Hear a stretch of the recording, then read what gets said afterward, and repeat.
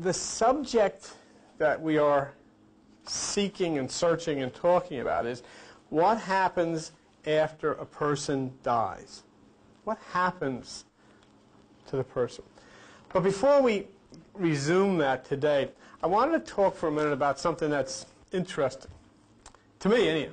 And it's in all the papers and television and all over the place, and it's called El Nino. And there are predictions by some scientists that El Nino this winter is going to wreak havoc all over the place and cause tremendous destruction. There are predictions by other scientists that say, no big deal, it's not going to do anything. But I think it's worthwhile looking at and considering a little differently. Now, the scientists who say it's no big deal and it's not going to do anything are predicating that on the basis of the fact that, say, every 12 years or so you have an El Nino. And these are pockets of waters that in the Pacific that become very warm and cause a kind of an upheaval in nature. But, and I mean, they've always gone on, but you've never been this deep into Aquarius, and I think that can cause a change. El Nino means the child, the little boy. Yeah, Bill, there was a documentary on TV on El Nino. It's called Troubled Waters. Yes, yeah. And they call it the Christ child as well. Well, yeah, they do, because it goes basically from, I don't know, up till about the Christmas time, and anyhow, I'm not exactly sure how they arrive at that. But the thing that I find interesting as to why we might want to keep an eye on El Nino for a little different power than maybe we've experienced in the past. And it's true, this is not the first El Nino. We've always had them. But this is what strikes me as being interesting. If you look at the little boy or the child, in mythology, we would think of Ganymede, who is the child and the water bearer, as El Nino is the water bearer. And in the mythology of Ganymede, Ganymede was taken from the earth up into heaven by Zeus to be the cupbearer to the gods. And he did such an excellent job that Zeus made him into a constellation, and Ganymede became Aquarius. So now this child, this little boy, Christ, whatever you want to call it, Ganymede is Aquarius, is El Nino, and therefore, I think that to just say El Nino because we've had him before, but you've never had it before this far into Aquarius as you are, and so it certainly would be worthwhile keeping an eye on that and its connection with Aquarius. And I just thought, that's something you might want to think about. So you might want to keep an eye on that. Okay, so it's a natural phenomenon, but when you couple it with the effects of the angles and the electromagnetism of Aquarius, it could be interesting. Okay, so let's do a brief synopsis on where we've arrived at, because what we were kind of searching for is what happens after death. What happens to the person? What happens after the body dies? And we found that, first of all, the first thing that we found that we've proved through the scriptures is that heaven and hell are states of mind. They are not real places. And we found that by using the Bible. Jesus said the kingdom of God is within you. The Bible says heaven, the way of life is above to the wise, so he may depart from the hell beneath. And we use those scriptures to understand that heaven and hell are states of mind. We also found that the only way we can find this heavenly state of mind is by seeking perfection, and that we find perfection through meditation, by separating from the thoughts of the mind. So those are two things that we found in our studies. We also looked at the movement of the sun through the signs of the zodiac, and we were discussing that when the light, which is the part of the body we've previously referred to as soul or personality, leaves, it would go to the water, then to the air, and then to the fire or photon and return. And we looked at how the sun in our zodiac moves out of the tomb of the winter solstice to Aquarius, and then up into the air, Aries where it sits at the right side, and then to Leo at the fire before it returns. We also looked at Jesus, and we found that when Jesus resurrected from the tomb, he went down to the water, asked if they had any fish, which is Pisces, then ascended up into the air, and then was touched by the fire to return a second time. So we looked at these things. We looked at the apparent movement of the sun through the illusion of the Earth's trajectory through water, air, and fire. We looked at Jesus' resurrection through water, air, and fire, and we put as a possibility that when the light, which is the personality, exits from the body at the time of death, it then goes to the water, into the air, and then is struck by photon, the light or the fire, to return. We considered consciousness. And if you remember what we did, we did a little exercise here, and we closed our eyes. And when we closed our eyes, we tried to conjure up a voice. And we said, well, you know, the best thing to do is close your eyes and listen to your mother's voice. And you can actually hear your mother's voice. You can hear the exact pitch and tone of your mother's voice, yet you're not using your ears. And then we say, okay, now listen to Elvis Presley singing Hound Dog, you know, you ain't nothing. And we could hear that. And we could hear that Elvis Presley's voice and tone was different than our mother's voice or tone, yet we were listening to both of them without using the ears. We did the same thing in saying, well, visualize with your eyes closed the house that you lived in when you were a child. And we did that, and we could see the house. We could even see the colors, yet you were not using your eyes. And we even spoke without using our mouth. So we were able to use all the faculties of communication, of seeing, of hearing, of discerning colors, discerning tone, without using the eyes or the ears or the mouth. And then we looked at the relevancy of light and consciousness. We then also discussed, Judy was here and some of the other people, we discussed amnesia, how a person who would receive or incur total amnesia on this earth through like some kind of an accident could begin a new life totally and have new friends and new family members without any knowledge of the previous life that that person had before. And we looked at that and put this together with our experiences here on the earth without any knowledge of maybe where we have come from or what we experienced before.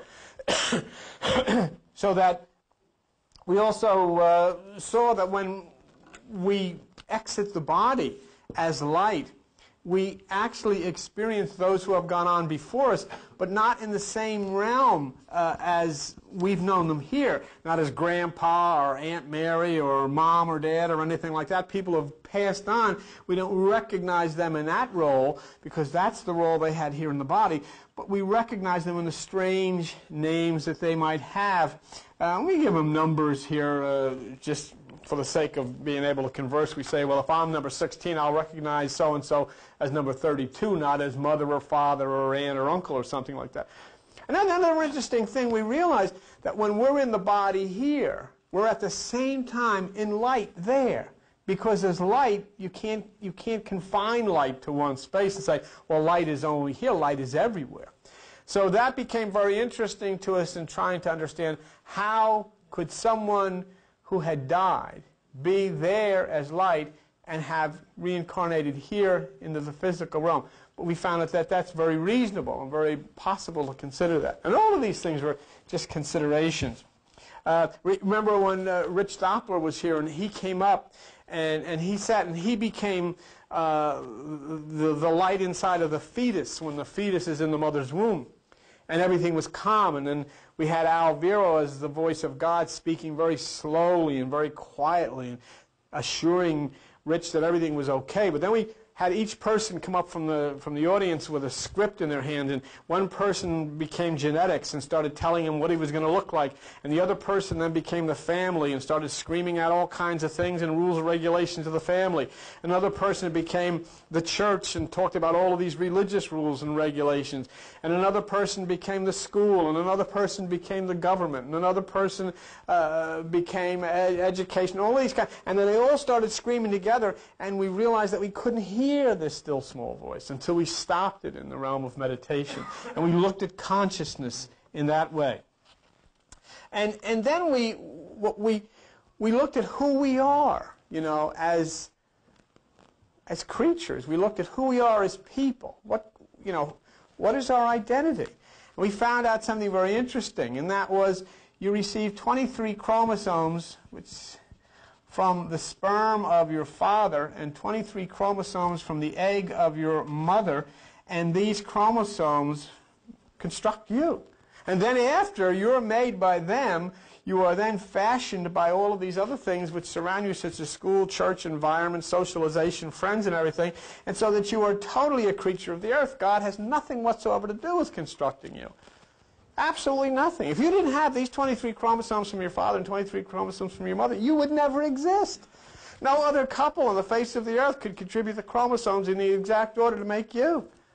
In other words, if they were about to have sex and at the last minute they changed their mind, that's the end of you. We even used that silly thing, like, remember, maybe one of them was single and they were about to, get on with it, and somebody said, well, the lady said, well, do you have a condom? And oh God, I forgot. And so you're here simply because somebody forgot to go to the drugstore. I mean, it's that simple. We make such a thing out of this as God's creation. It has nothing to do with it. So we are creatures of the earth. Totally creatures of the earth as far as our physical makeup is concerned, and then totally creatures of the earth when all the other things start to get on top of that and make us into how we act and how we think. We identified God in the Bible. And God in the Bible was identified as light. God is light, and we are the children of light. And then we talked about something else. Breaking the bonds of karma, but in a whole new way.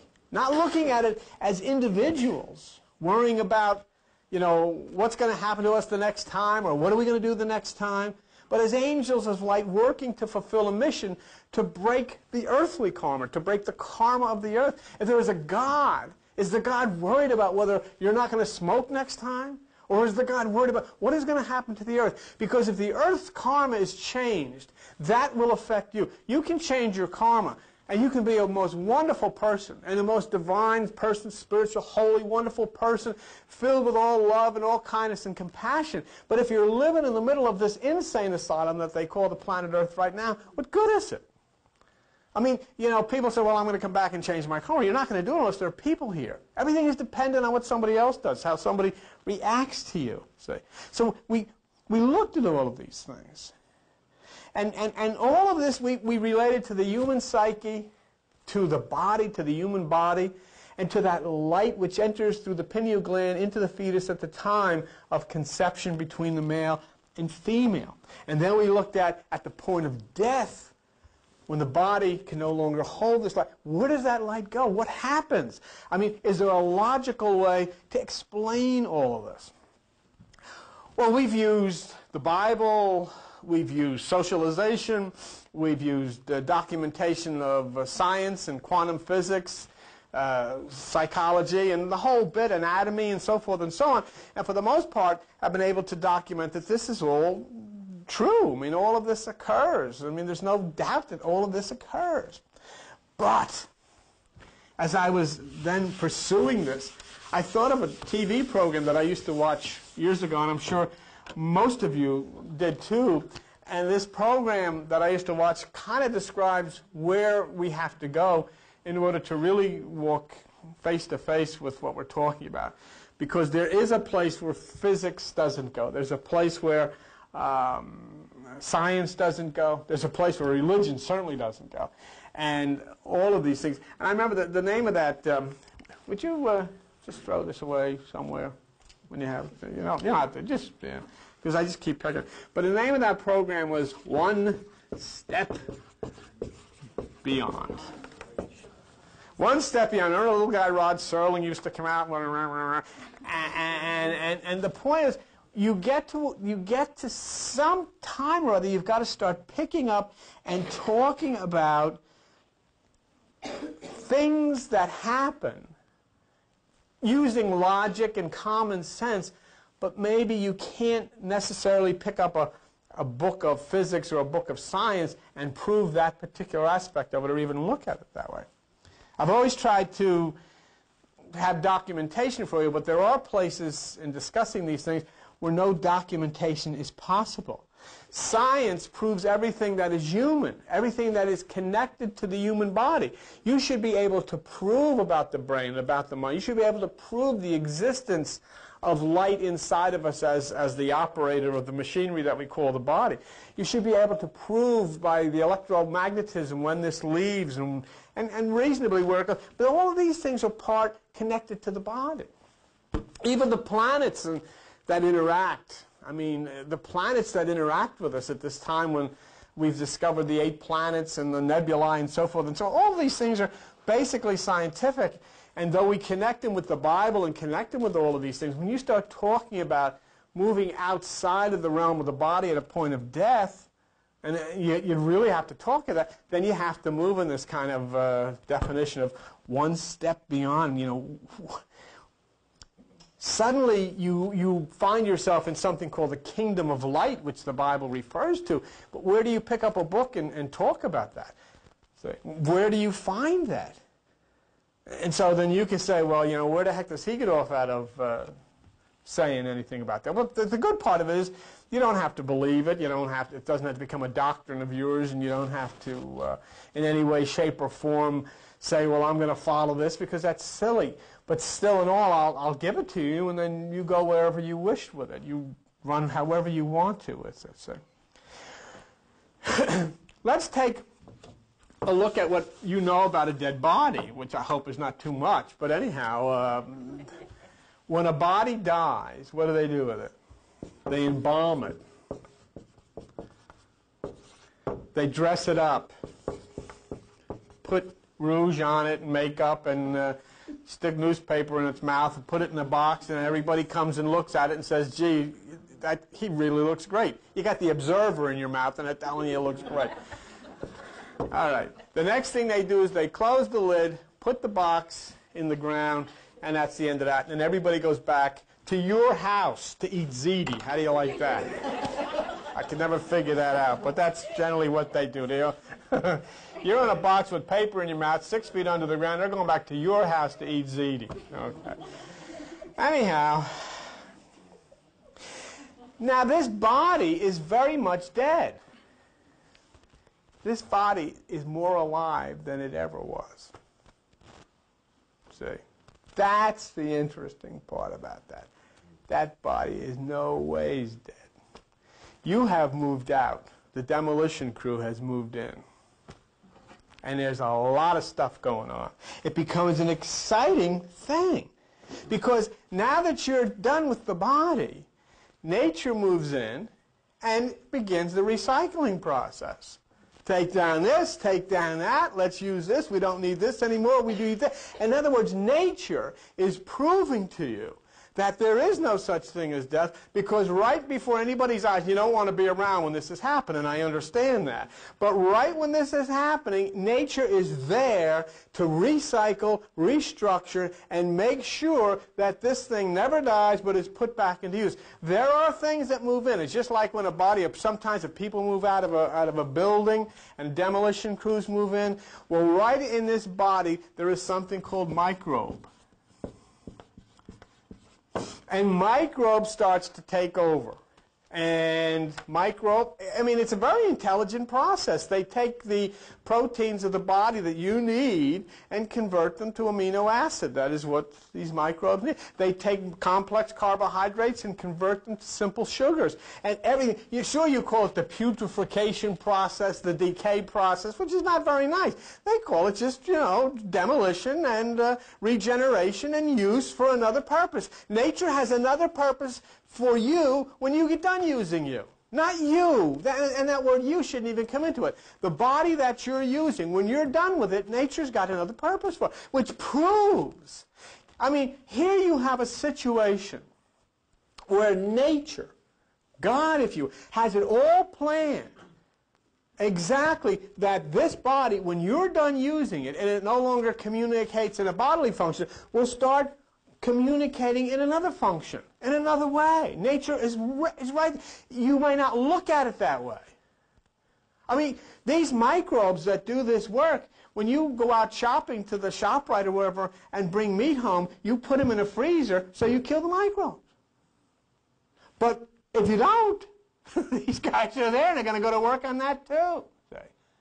And so what we then understand here is that this body, the body that goes into the ground, is the gross part of you. And I don't mean like, oh, gross me out. I don't mean anything like that. I mean, it's the you know, the material part of you is the body. Now, if nature has seen that the material part of you is taken care of and goes on, wouldn't you think that nature at the same point would also make sure that that sophisticated part of you, the part that runs this, the part that drives this, the part that operates this, the thoughts, the loves, the hopes, the spirit, if you would, for that word, wouldn't that go on as well? So we have proved without any shadow of a doubt that there is a plan, in effect, that exactly what happens after you no longer can use this, nature takes it and reuses it. And it's certainly not a dead issue under the ground when this is going on. It's very, very active, and something happens with it, see? So you're going to move out, somebody else moves in, takes over, and uses the apartment for something else. And basically, that's what it is. So, now, here, with this absolute proof that this occurs, then we should be, in the same way, able to prove to ourselves that this same thing called God or nature, which has arranged for this part of you, also has arranged for this part of you. Okay? And obviously, that's very, very true. So, the very fact that you were born proves that you existed before. Because, you know, where did you come from? There is something inside of your body operating this thing. I mean, cars do not go to New York or to Atlantic City or wherever they go by themselves. People have to take them there. Your body can go nowhere unless you take it where it's supposed to go, say. All of the material of your body depends on somebody to operate it. And your cells interact with one another. But you're the one that has to operate that body, see. And that's what's very important for understanding this word that we use. And you know, I'm going to take a position of changing the philosophy totally. You don't have to come with it. You can totally disagree with me. That's what you're here for. That's fine. But this word karma is a word that, to me, is totally misunderstood. I mean, what we're thinking here is that when we come back, we have got to work out something that we failed in a previous life. Okay, here you are, you're back. What are you working at? You haven't a clue. Wouldn't somebody tell you?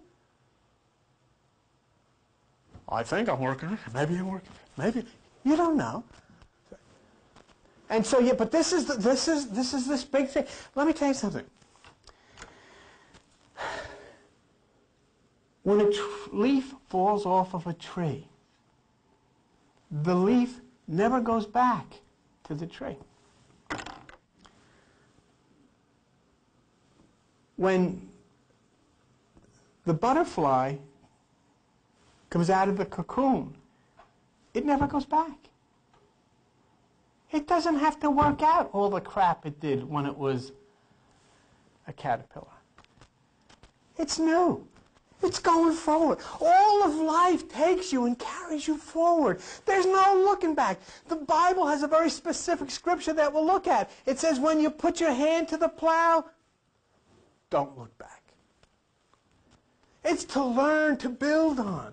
Your job inside of this body is to break down all of those things that have been infecting the minds of human beings forever, that were placed there by generations that went before us.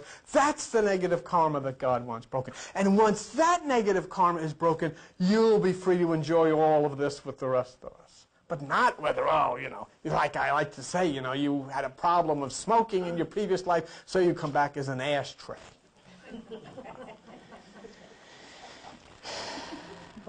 Your job is to follow in the regeneration. To take the burden off of yourself. This is a great burden. Because what did you do? Nothing. All you did was act out all the insanity that has been deposited in here by Aunt Nellie and Uncle Lou and Grandpa and Grandma going back. They all dumped chromosomes and they all filtered down and fell in a puddle in your head. And then you walk around and say, I don't know why I get these ideas. From all of these nuts that are part of your family that were out doing all of this stuff for 300 years and they dumped them in you. Why do you do this? These are why people do things like that. What can you do? Is there a God who can say, you're going to come up to the last judgment, I'm going to judge you? You can't judge me. You've got to judge all these nuts that came before me and plowed all of the things into me. Let me tell you, quite frankly, with all due respect to my family, if I had had a choice before I was born, I would have never elected to come to that house. Do you think I came there voluntarily? I want to go there. Are you kidding? No. I don't think I wanted to go there. And so then you're going to blame me? I mean, every day I'm hiding in the woods with my mother behind trees and under leaves for this man's coming after us, and if I start whacking out, you're going to blame me for that? I didn't choose this. I didn't ask for that. And I didn't ask for it to affect my mind the way it obviously has, and you didn't ask for the things that went on to affect you the way they obviously have. If you could come out and say, this is where I want to be, this is where I want to be born, this is how I want to, and that's fine, and then you're responsible for it. That's not the way it was. And so we get into the point of what do we have to change? We have to change all of this traditional mindset. All of this would, and see, that type of philosophy of karma is exactly the same as what religion and fundamentalism. Religion and fundamentalism exists for one thing: I am going to get saved. The whole earth is going down like a kamikaze with flames coming out of its tail, and this person is worrying about, I am going to get saved. That's not what the purpose of this all is. The purpose of this is to regenerate, to change the earth, for you to come into a fetus at light and then work in the middle of all this chaos. When you come into the fetus at light, come in as light into that fetus, God knows that you haven't a choice. You haven't a chance. You're going to act nuts. Not because of you, but because of this light that is inside of you, there is a chance that you will hear, that you will see, and you will start to break down all of these traditional thoughts. That's why you're sitting here staring at me in the first place. Because somewhere along the line, you got this message, and you have decided to take hammer and chisel and all of these things and start chipping away and breaking down all of these thoughts and waking and watching for this light to come down from the universe between now and the year 2000 to assist you in the destruction of this karma, which is doing this to the earth. And once that is changed, you don't have to worry about your negative karma. Because once the earth is changed and the mind thought of the earth is changed by universal adaptation of light, then you're not going to be thinking, you're not going to be doing, you're not going to be feeling the way that you are now the next time you come back. See? Regeneration is the word. And the word regeneration means to revitalize, to renew life, to make it different, to make it new. And I want you, if you would, I didn't get put the thing, but if you look at Matthew chapter 19, if somebody could just tell me what page that's on, Matthew chapter 19.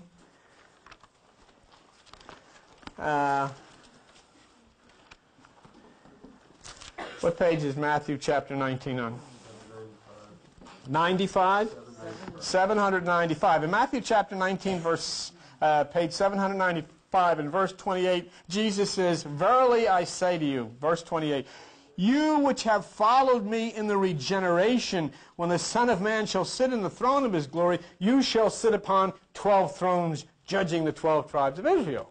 Which who could care less about sitting on a throne and judging anybody in Israel? I wouldn't even want to go there, let alone judge a place. Who cares about that?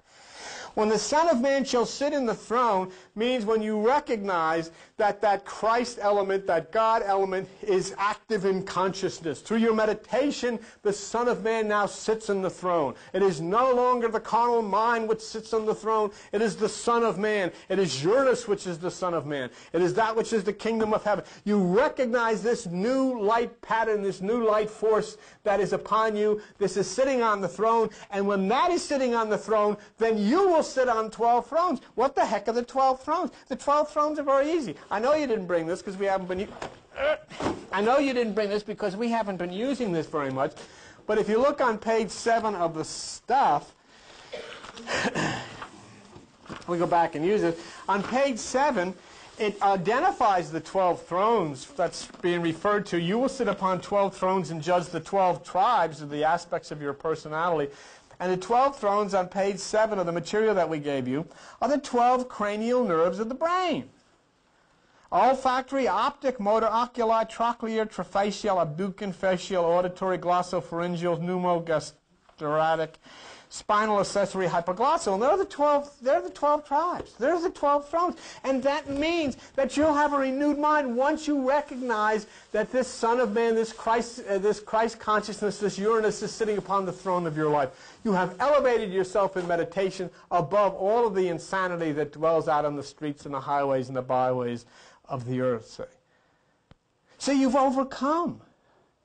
You haven't overcome yourself or your individual karma.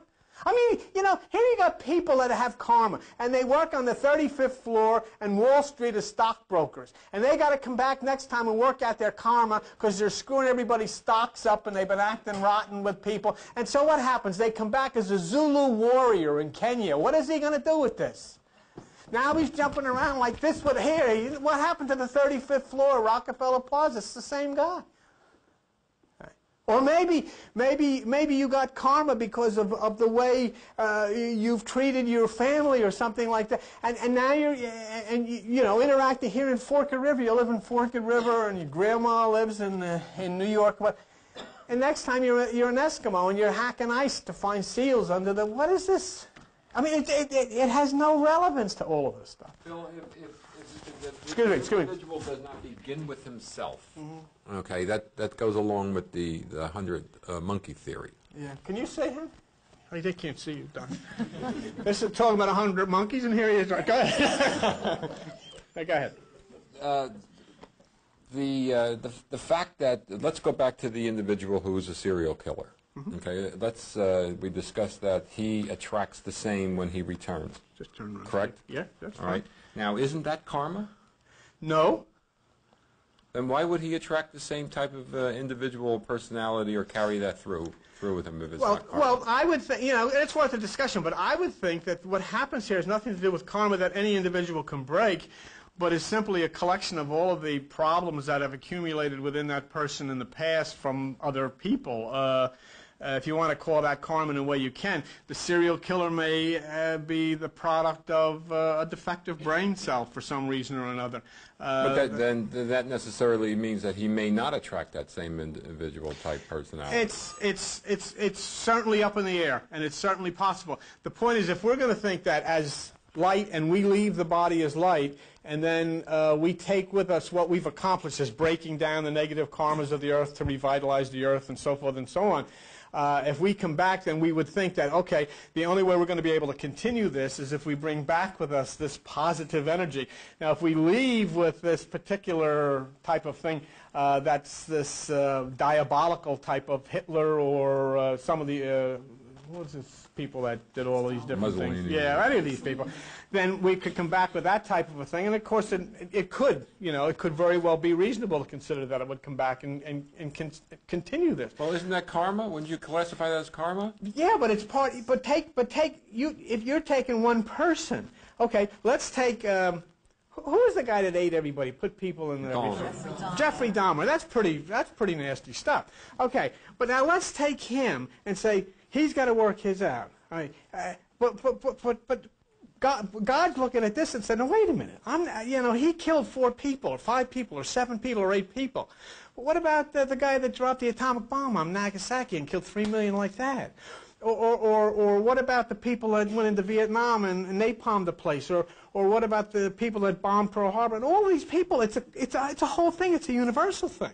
You can take the individual karma as a microcosm and say, man, I've got a problem. But, you know, you've got to look at this from the exterior, from the universe, and saying, she may have a problem. The whole bunch of you have got a problem. But if the individual doesn't change, the world isn't going to change. Well, but the individual, okay, then that's fine, and I agree with that. But how is the individual going to be changed? If the individual is changed from within by light or from without by light, in other words, if you've got, I don't know how many people populate the earth, but if everybody's got some type of negative karma for one thing or another, it becomes awesome to think of the amount of time. Because if you take the last 2,000 years of trying to correct the karma, it's gone backwards. I mean, it's gotten probably, I think everybody would agree, a lot worse. We've made no progress at all. But what happens then between now and 2000? I think we're just more aware of it now because of the communication. Well, you're more aware of it now because maybe not so much listening to the church as used to be. But let's say, for instance, now between now and 2000, something is going to come down from the nebulae, and this light is going to impact the Earth, and all of a sudden, instead of this guy working on correcting his smoking or not killing people anymore, all of a sudden, millions of people all over the Earth are going to have the way they think changed, like that, like throwing a switch.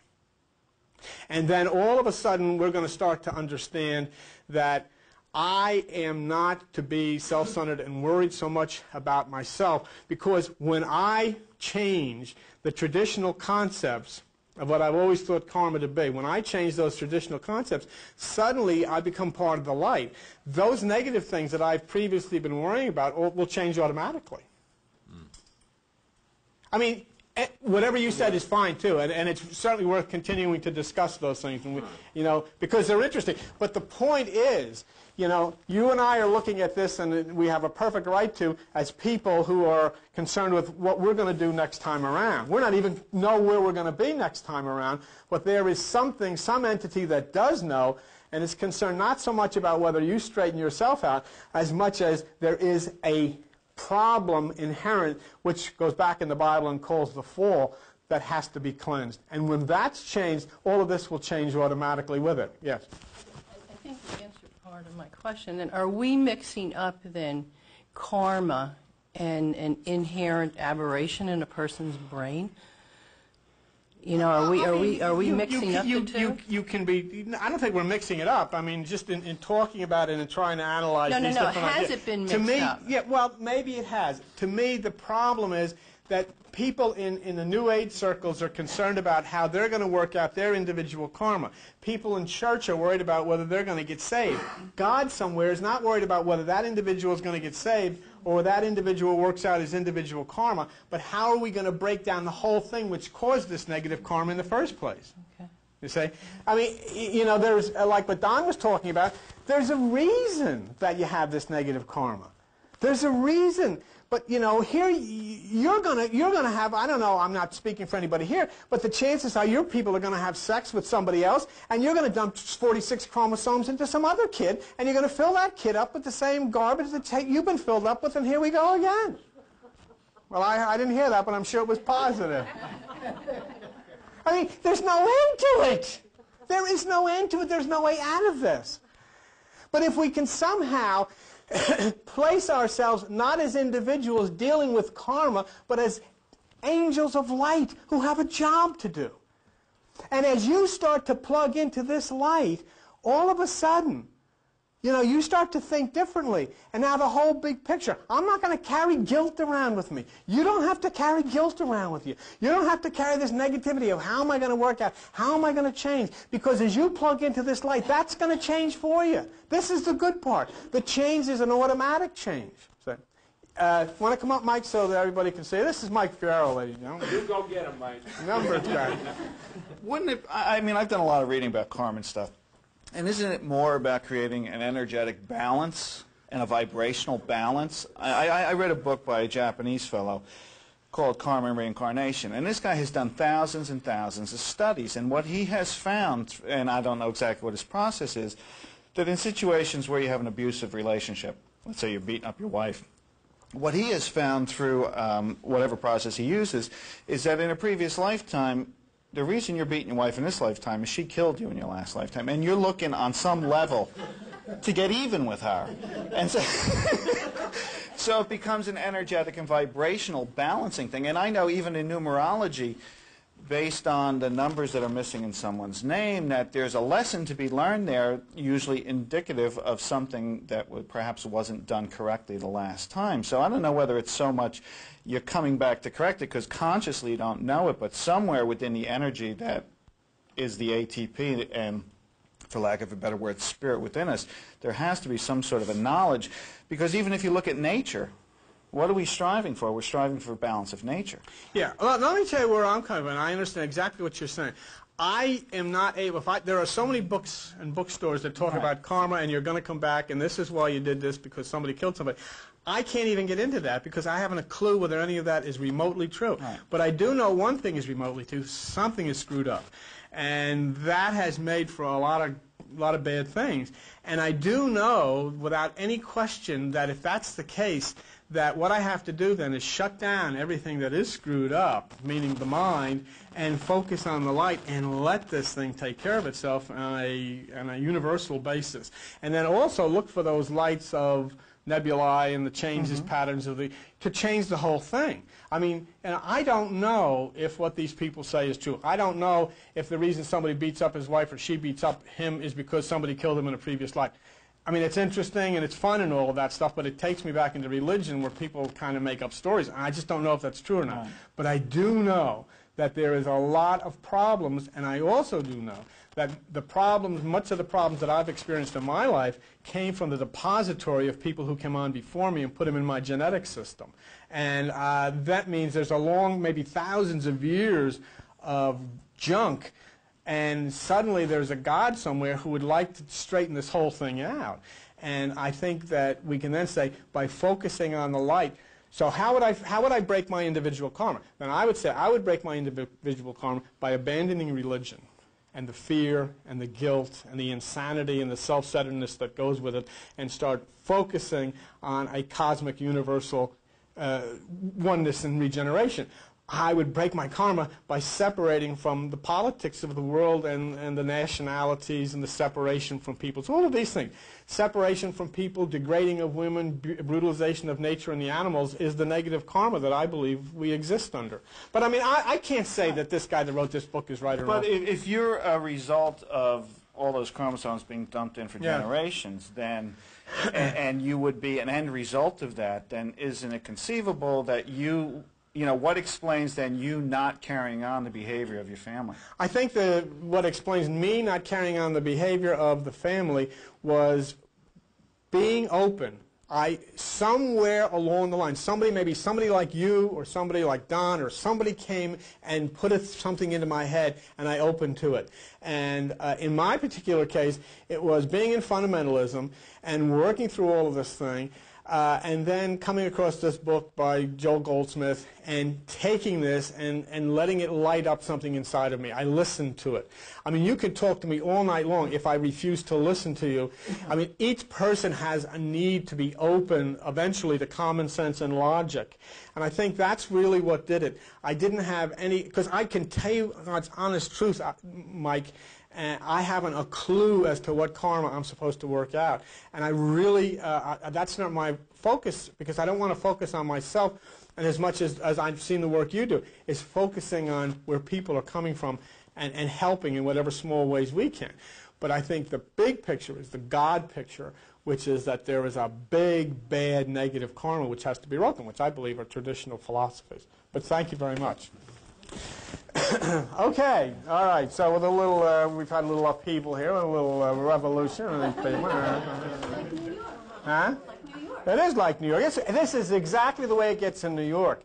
Only in New York it's a little different. I mean, they stand up there and Bill, but what you're trying to say here is Stand that up, your path, I can't, my back is killing me. can you see him? All right. What you're saying is that whatever you went through as a child, you can relate that it did not place you here? Did that put you on a path some way, somehow, to get here, to open you up? To do what you had to do? I haven't a clue. Yes, it did, Billy. Well, all right. I mean, yes, it did, Billy. Yes, it did. I don't know. But I mean, the point is, So the situation that you were living in... What are you saying? You're sitting here rambling. I'm saying, Sorry. I agree that I think your childhood or whatever, or a past, or when you come, there's something that helps you to make that break to the karma, and sometimes it's what you've experienced in this lifetime. There's no doubt about Gets you that. there. I don't So think there's there's an individual. I don't think basis. everything is individual. This whole thing is individual. This whole thing is individual. There's no way that you can abandon the individual necessity of taking the responsibility of doing something. But what I'm saying is, if we dwell simply, what I am trying to simply get an idea across is, instead, just sit down there. If I am trying to get an idea of dwelling incessantly on myself, instead of, I would rather dwell on all of us together, breaking the crap that has encompassed all of us, than each individual one of us going off and trying to settle our little karmic problems. Okay, now, when you were a child, and your home was in such an upheaval, Yes. and you went to church, Yeah. and you said, if a heavenly father would kill his son like that, I don't want to have anything to do with it. That's what started you on your path of going against everything that was traditional in religion. That's right. And then when your father died and the church wouldn't bury him That's right. because he committed suicide. That's right. But everybody else in your family, Billy, they were the penguins. They just continued on that little journey. I hope they don't get the TV tape. They won't anyway. You were always different. That's right. And you know what? His aunt told me that when he was a child, okay, that he was so different that he never talked. He never opened up his mouth. When everybody thought he was demented because he wouldn't talk to anybody. And after we got married, he just motor mouth came. She said, "I can't believe it. What happened to you? What happened to you, Billy?" You know, but his whole family, you know, they all went this one path, but you went another path. That's right. Now, Mark has a question. Yes. Come on, Mark. Well, basically, I think your essential point is correct, because what is wrong, what you're saying is wrong, if I'm not mistaken, is that our story is wrong. Yes. Is that the story that we have, our cosmology, that we all have lived by, is wrong. Yeah, and That with us or without us, this planet is coded for life. This Right. universe is coded for life. I think that human beings are still on probation here. Yes. And that we may work out, we may not, but this planet or this universe is coded for life, and it will survive with or without us. So basically we have to get out of these ego-centered That's right. traditions and religions, and am I going to get saved, and this Right. and that.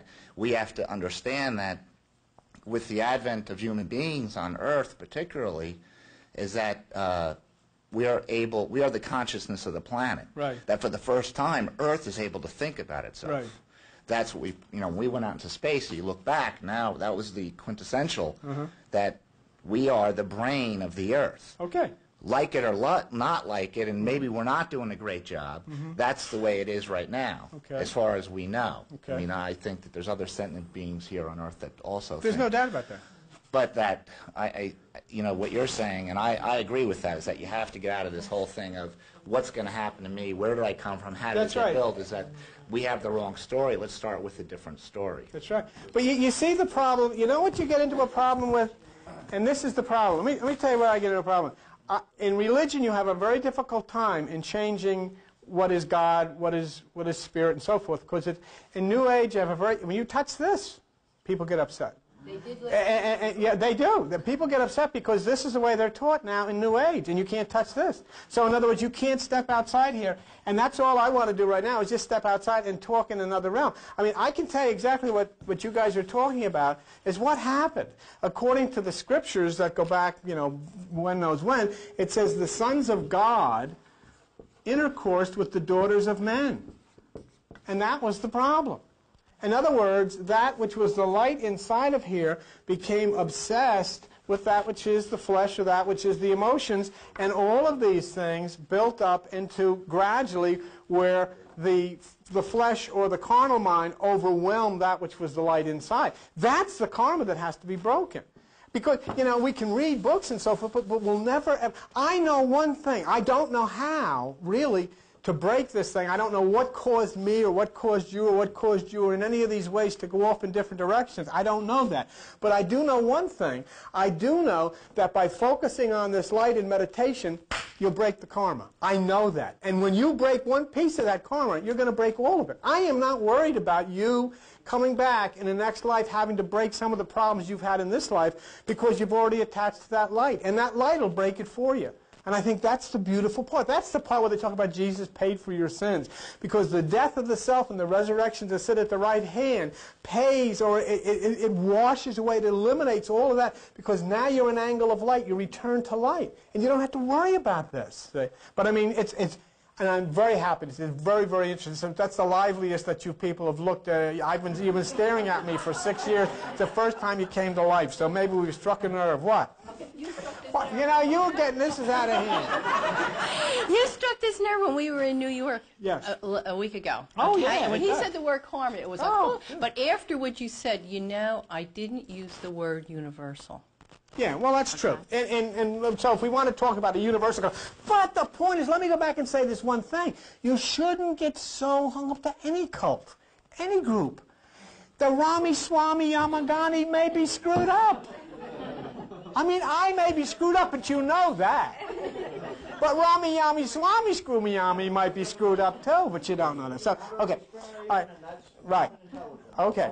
So when we talk about this whole being regenerated, see, this is something a lot of you don't understand. It says in Genesis 1:28, and God blessed them and said to them, be fruitful, multiply, and look at this word now, replenish the earth. Okay? That's what it says, Genesis 1:28. It says replenish the earth. What does that mean? Put it back. Put it back the way it was supposed to be. That's what you're here for. It's screwed up. The whole thing is screwed up. See, you're worried about you and what's going to happen to you. God is worried about the big picture. The whole thing is screwed up. He's saying, it doesn't say, okay, here you are for the first time, now go out and build this. It doesn't say that. It says replenish it. In other words, it was all here, it was destroyed, it was screwed up. Here, it's up to you. Replenish it. Make it right again. Do it right again, say. So, anyhow, because of the... Give me an extra 10 minutes because of the interference I have here. I love the interference. Don't misread me. I mean, there wasn't interference at all. It's the most exciting thing that can happen because, you know, I don't know why, but anyhow. Okay. But think for a minute when we're talking about that. The leaf doesn't go back to the tree. The butterfly doesn't go back to the cocoon. You're not going to go back to that stuff because you've gone forward. When you're here and you're worrying about your negative karma, you're here. Then you move upward in this kundalini to the pineal to light. Now you're up here. Now you're up here. You're not going to go back there. And this is the point I'm trying to make to you. You're not going to be, you're the butterfly now. You're not going to go back to the cocoon. You don't have to worry about what you were doing when you were a caterpillar. When you were a caterpillar, you had all kinds of negative karma. But you're not a caterpillar anymore. You're a butterfly. And I mean that with all sincerity because you've come out of the cocoon, you've broken out of the cocoon, and you've flown up into the air through meditation. And just try to think about it. Don't worry about going back and straightening out all the screwed up things you did in the cocoon. Look at page 844. Page 844. And I appreciate everything that everybody said. And there's nothing I can't say that one person that spoke on talk this morning was wrong in any way, shape, or form. They weren't. But that's the way you start to learn. When each person starts to open up and discuss these things. Look at Luke chapter 9 and verse 62. Page 844. And Jesus said in Luke chapter 9 verse 62, no man having put his hand to the plow and looking back is fit for the kingdom. You can't do it anymore. Those, you know, I can't think of what I did. I have to think of what I'm doing and where I'm going, and I'm going forward. I'm going up in this angle of light. And that'll change this whole thing, see? And Now, just stay with me for about 3 more minutes, promise. Every person who dies will exit the body, go to the water, receive molecular energy, enter the air, and meet photon and return to the fetus. Just like that. Out, revive, back. And hopefully when they come back, they'll find someone who will be able to do what somebody did for you. But remember, what's happening there is the caterpillar is going and coming back. Okay? Everyone will follow that path after they die, but not you. You have opened yourself to the light, and when you exit the pineal, you'll not go to the water, you'll veer to the right, and you will meet Samael. They won't meet Samael. It's not their time to meet Samael, because you have something, and Samael will ask you. And Samael will ask you. See, that stuff is over with. Samael is going to ask. You are going to be admitted to the lodge, but you've got to first validate yourself. You've got to first validate. Samael, what is the sign? And we'll talk a little bit more about it in the future. And you've got to validate to Samael, what is the word? And that word is Zozio now becomes more clear to you, because it's the light filtered by crystal, which is that light which is angles into the fetus, which is the light that you are. And then you'll tell him the number. And few have received these instructions. And let me end with this, okay? This is it. Those who have not the understanding will return. Those of you will go to a staging area at this lodge through Samael, and Samael steps to the left. And then when you return here, you will understand and remember everything that you did previously. You will understand everything. Now let me tell you, because this is serious, and then we're done, okay? It's not a game anymore. God has not put people here to try to figure out if there's some karma they have to break. Everything is very serious. Everything is very adult. You will know. You know. You are an angle of light now who has come into the light, and now you begin to understand. When you are dispatched back into the kingdom of light, and remember, before that even happens, you're going to have this incursion by the nebula and all of this kind of stuff. But let me tell you, when you are back on this earth again, you who have been in the meditation, you who have followed in the regeneration, and I will give you the scripture, and you will be this. Okay? Okay. This is the last one, page 985. Page 985, and in page 985, you look at the book of Hebrew.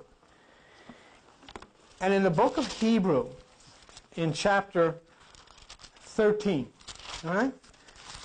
Read with me, and I think you'll understand what I'm talking about. Read with me verse 2. Be not forgetful to entertain strangers, for thereby some have entertained angels unaware.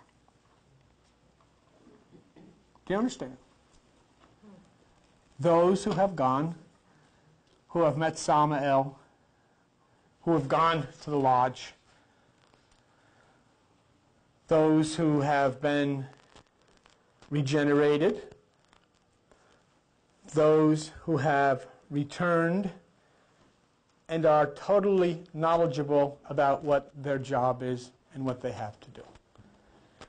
And as it says here, these are angles of light who have returned, and people who have entertained them have entertained angels unaware. Okay? So we will go, as I said, like, you know, what you guys are talking about, you know, is really very valuable and very interesting. But also now we've got to also take a step here and go where nobody has ever gone in talking about these things. And I'll tell you something. I mean, take a little bit of thought and a little bit of feeling. I mean, here Al Vero talked to you this morning about a couple of men who received the Nobel Prize for Science. And what were they talking about? ATP and cyclic AMP and how important it is to you. Where did you hear that? This ATP and cyclic AMP were not strange words for you. In fact, they're right in the things that you're carrying with you. And you didn't hear it on television. You heard it right here. Say, where did this come from? How did I know? I don't know. I didn't get any Nobel Prize. Obviously not. I don't know that stuff. See? So, and remember, nobody who said anything here this morning said one thing that was wrong. Everything is over. The beautiful part of it is to start discussing it, to start thinking about it. The bad part of it is when you get into whether it be New Age or religion where you're afraid to question anything. Say, well, this is the way it is because this is the way my group thinks. Forget that. And that's fine. To express yourself and to feel the way you feel and to share your ideas and get new input from other people and then maybe kind of stretch out your thought. Maybe don't put your thought in concrete like they have in religion and say, well, let me think about this and let me open myself to that. Yeah, I know. This is ridiculous. Okay, now you taught us the symbol Yeah. and Azozio Yeah. and 4555. Now you're saying that when we die, that we go through that same thing, that the Azozio and Samael? You will not get to the lodge. And do we go to 4555? One thing at a time.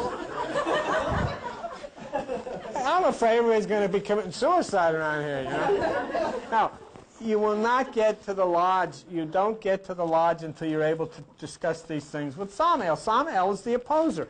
Samael has no concern about the people in Forked River walking down the street. Couldn't care less because they don't know a thing.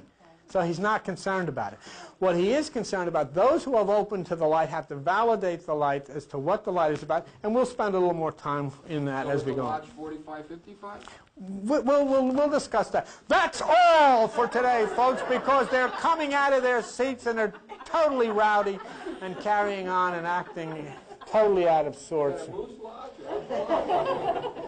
It's an interesting, that's a very interesting point because it's called the Great White Lodge of the ancient Egyptians. Okay, that's it. We'll see you.